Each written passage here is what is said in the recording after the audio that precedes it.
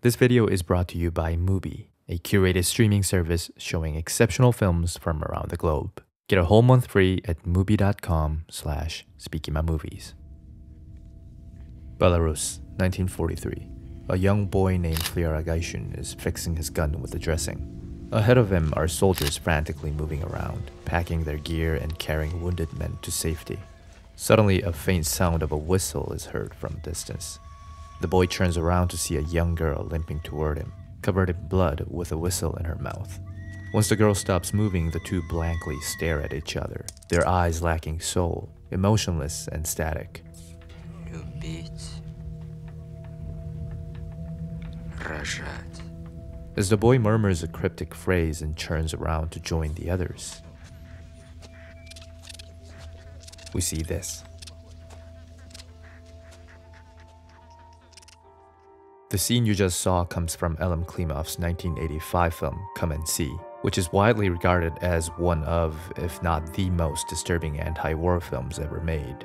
There are countless videos and articles discussing the film's unhinged depiction of violence and tragedy, and yes, there are a lot of disturbing moments in this film, but for me, it has always been this particular shot that made the biggest psychological impact. The most noteworthy aspect of this shot is its use of a split diopter lens, a piece of half-convex glass that can be attached to the main lens of the camera to create an illusion of a deep focus. This basically means that both Fiora and the girl will be in focus despite their distance from the camera. Because this isn't how objects are normally seen, many films try to cover the out-of-focus boundaries between the two subjects to make the image seem more natural.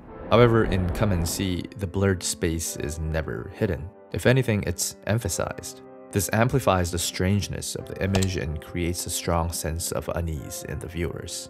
Split diopter shots also connect the subjects that are in focus by, well, keeping them both in focus. By revealing the girl through a slow pan, the film links the boy's state of mind with hers, suggesting that the nature of the two characters' trauma is essentially identical. This is why in the preceding shots, the camera captured each character as if they were facing one another, when in fact they were most likely separated. It's a cinematic depiction of their situational connection and their physical disconnection. Neither Fiora nor the girl are able to process the shared traumatic events that befell them. In short, they are alone, together. But this isn't the only split diopter shot in this scene. There is another shot that uses a horizontal split just minutes earlier. Another effect of a split diopter lens is that it allows the shot to provide more information. The hysteric energy of the running soldiers imply urgency, while the calm, impassive movement of Fiora illustrates his mental detachment from the situation. By keeping both Fiora and the soldiers in focus, the scene allows the foreground and the background to communicate their stories without interruption, and it's up to you to move back and forth between them to connect the dots. Tying this concept to the previously described effects, the resulting picture tells the story of a young boy in the midst of a mental breakdown, surrounded by horror, but silently locked inside his own head. This is why, despite the screams around him, Fiora and the audience alike hears nothing but an irritating drone, and later, the whistle. As you can see, the essence and the true horror of Come and See is in the experience of an experience, a shared perspective, more than the rationale behind its narrative development. This means that the context required to better understand the dread of the scene has little to do with the story of the film, but with the rest of the film language that surrounds it. And the best way to notice the highlighted language is to cut the film into chunks and observe their repeating patterns. Come and See can be divided into roughly 12 sequences, each with 3 prominent tricks: the sound, the color, and the camera.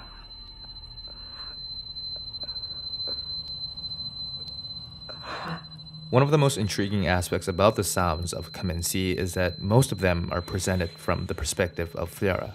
While the climactic scene of the German soldiers killing the villagers features a variety of different sounds that collide with one another, it accents only 2 distinct tones: the unreasonably bright quality of the yodeling and the laughs, and the rough and bleak texture of the screams and fire. The accented juxtaposition makes a logical sense if you consider the audible elements as an echo of Fiora's state of mind. In other words, you're hearing a selective audio, where the sounds Fiora chooses to focus on are heard louder than others. This first happens right before his departure to the partisan camps, where the sound of the birds at the other end of the room are heard with clarity. A similar thing happens with a man's voice when he is looking around the camp, and with a radio when he's cleaning the pot. The initial uses of selective or subjective audio are easy to miss, as their primary objective is to establish the idea of perspective, showing that the world around Theora is slowly intruding and affecting his mental state, whether he realizes it or not. It's only when the film reaches the 30-minute mark that the audio trick takes on a more significant and noticeable role, psychologically isolating Theora and cornering the audience into his subjective terror. In sequence 5, the bomb that nearly kills him and the girl he met at the camp, Glasha, deafens his ears, muting the sounds of the world with a never-ending drone. Although the muffled world slowly goes back to normal, the drone never quite disappears, and the audience is forced to stand the stressful noise until the very end.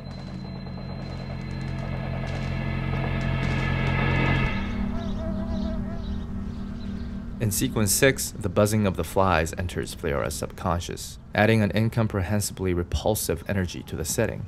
As the scene progresses, it becomes more and more evident that his family members have been killed, and the buzzing becomes a direct link to this horrid reality.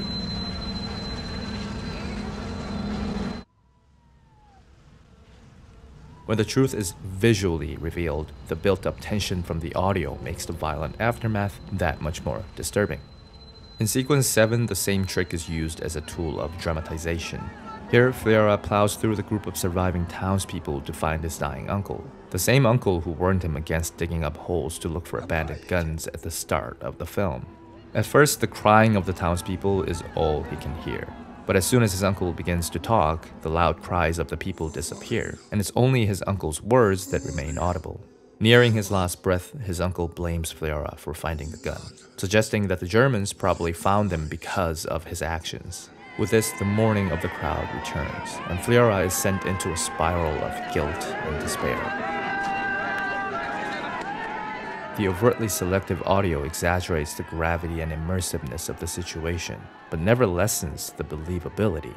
After all, from a subjective point of view, the apparent manipulation is a rather authentic reflection of reality. That's why from this point on, the film repeatedly mixes in the rumbling of an airplane engine as a part of its main ambience, and spotlights it in moments of extreme violence. The cruising aircrafts are a symbol of Theora's guilty conscience, reminding him that all the pain and suffering of the people around him could have been avoided if he didn't look for that gun. Of course, the attack would have happened regardless. It's really not his fault at all, but he doesn't know that. This is also why we hear the exact same whistle sound twice in the last sequence, once when the girl approaches, and again when Theora joins others to see the captured Germans, because it creates a mental connection between the German soldiers and the girl, reminding Theora and the audience of their despicable actions. This is how the characters are used in Come and See, as a tool adopted for the portrait of destruction, devoid of humanness and meaningful character development. The German soldiers have no real human qualities. The characters Theora encounters have no real depth. Even Theora himself, putting aside the loss of innocence, lacks qualities of a typical protagonist. We see comparable deterioration, but no true backstory, conveyed thoughts, or humanized expressions. He never spends time with his family, nor does he communicate ideas outside his passion for becoming a soldier. It's a sketch of a simple joy, a simple sadness, that converts with time into pure rage and hostility. He is but a victim of violence, a trail of human degradation. But could immersion alone save a film from absence of appreciable transformation? If not, perhaps it's the disassembly of a human form itself that behaves as the arc in this film. A simplified version of ourselves filled with a single emotional drive to revenge. Or better yet, no emotion at all, a true depiction of trauma.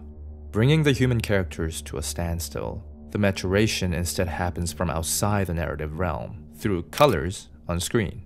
Chiefly relying on analogous and complementary color schemes, the film initially paints the screen with thick blue-green combinations to illuminate the hopelessness of the world. The color scheme then periodically contrasts with different shades of orange to imply a glimpse of hope in some scenes and conflict in others. When the film reaches its emotional height, the opposing color pattern shifts from blue and orange to purple and red, removing all traces of hope and replacing them with rage and violence. Once the peak has been resolved, the film returns to its original blue-green spectrum, ending the overwhelming journey on passivity and dejection. But this doesn't mean that the film treats all characters as a pointless gimmick. Cinematically, there are plenty of intricacies to be found in the seemingly stale characters. It could even be argued that the effectiveness of Come and See in large part comes from its self-restraint. The main reason why the camera floats around like a ghost, a neutral observer, is because it finds no need to force anything. The unrelenting reality before your eyes should enter as unprocessed as it can be, because that's what makes everything more terrifying.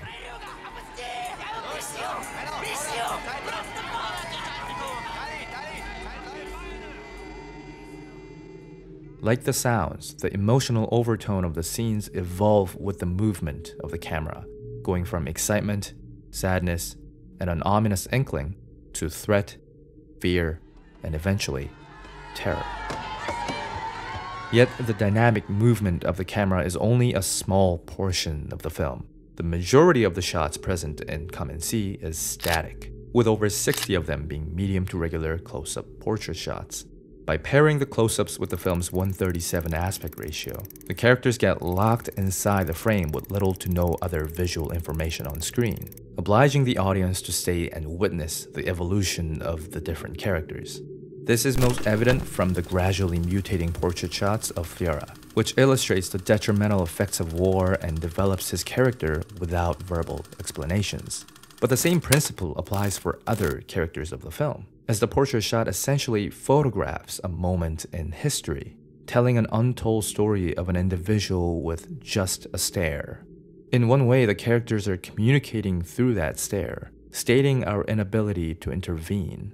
What started off as the characters looking outside the frame switches to them looking directly at the audience, and by the end it becomes the audience who are looking at them, as if gazing at a mirror.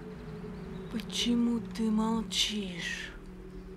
The frequent use of portrait shots in Come and See is as questionable as it is impressive, because in most cases, such a theatrical shot would diminish the immersion by reiterating the existence of the camera outside the screen.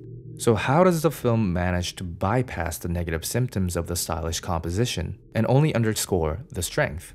Indeed, the film's unique direction isn't the only thing that helps cover the side effects. It's also because Come and See fully embraces the theatricality of its techniques. The dramatic choreography of the actors and the camera is apparent from the start, staging the scene like an arena and having the characters move toward or away from the camera to create depth instead of having the camera do the work.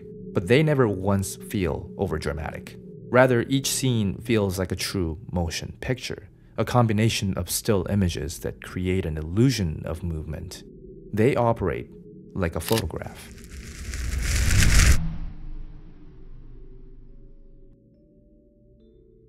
There are photo-like aesthetics everywhere in Come and See, from character placements, framing of background objects, to actual scenes with a camera. There are different interpretations of the scene where Fiora stops himself from shooting the gun when a photo of Hitler as a baby pops up on screen. Many think of his voluntary restraint as an active portrayal of his humanity, that Fiora has managed to retain his benevolence even after everything has been through. But I see it differently. There are two noticeable uses of a dolly zoom in this film. Once in the partisan camp when the soldiers are taking a picture, and once before Fiora shoots the portrait. As unrelated as the two events may seem, they are linked through a very particular message, that what is done cannot be undone and can only live through your memory. Photographs are just the same. It is all about capturing a moment that will never return. In Come and See, the act of taking pictures is a gesture of desperation, sometimes to celebrate and at other times to never forget.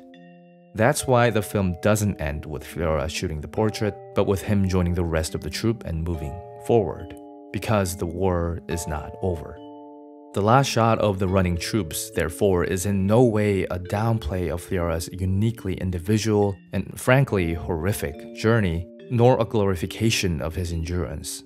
It is the face of war, a visual representation of its dehumanizing nature. Why would the camera have lingered on their faces if not to cherish their remaining character, to mourn after their loss?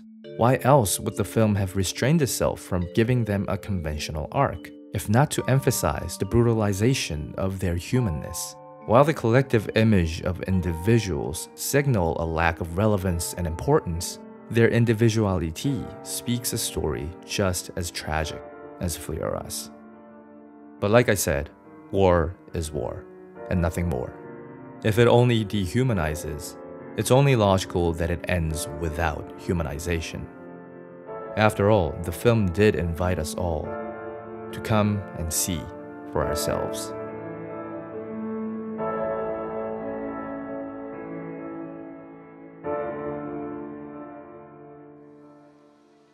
Hello everyone, thank you so much for watching. While Come and See is no easy film to watch, it is also a beautifully shot and crafted film with so much to learn from. And I hope this video conveyed that enough for you to go check it out if you haven't already. And if you have watched and loved Come and See and want to see more films like it, I recommend you to check out Mubi, the sponsor for today's video.